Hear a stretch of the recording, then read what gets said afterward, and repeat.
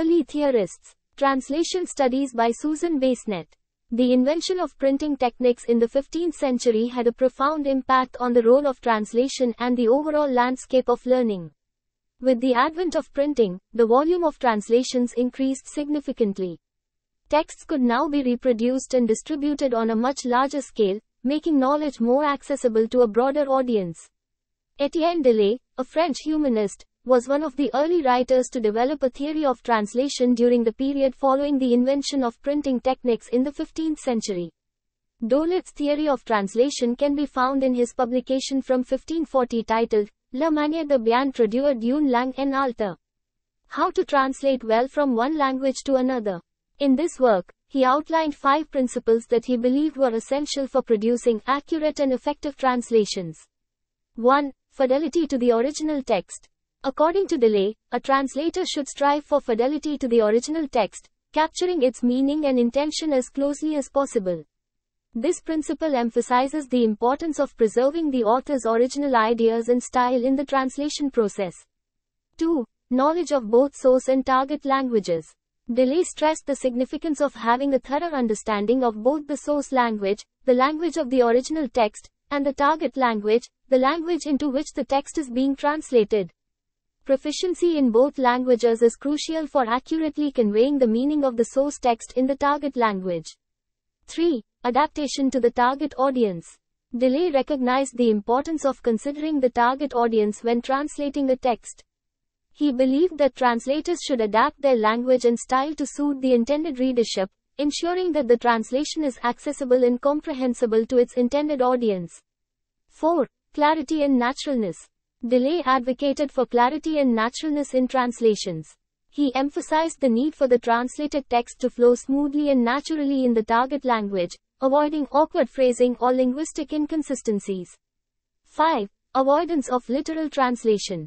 Dolet cautioned against relying solely on a literal word-for-word translation approach. Instead, he advocated for understanding the broader context and meaning of the source text and then conveying that meaning effectively in the target language, even if it required some departure from the literal wording. Dolet's principles emphasize the importance of understanding the source language, SL, text as the primary requirement in translation. According to these principles, a translator is more than just a competent linguist. George Chapman, a renowned translator of Homer, reiterated Dolet's views. In his dedication of the 7 books, 1598, Chapman asserts that a skilled and worthy translator should pay attention to the sentences, figures of speech, and style used by the author in the original work. The translator's goal is to grasp the true meaning and essence of the text and adorn it with appropriate rhetorical figures and styles in the same language as the translation. Chapman further expands on his theory in the epistle to the reader of his translation of the Iliad. He states that a translator should, 1. Avoid literal, word-for-word translations, as they may not capture the intended meaning effectively. 2. Strive to capture the spirit, or essence of the original work, going beyond a mere surface-level rendering. 3. Ensure that no important aspects or nuances of the original text are overlooked during the translation process. The Platonic doctrine of the divine inspiration of poetry refers to the belief that poets were inspired by divine beings, or the gods, and that their works carried a spiritual essence. According to Plato, poets were considered intermediaries between the divine and human realms, and their creations reflected higher truths and ideals.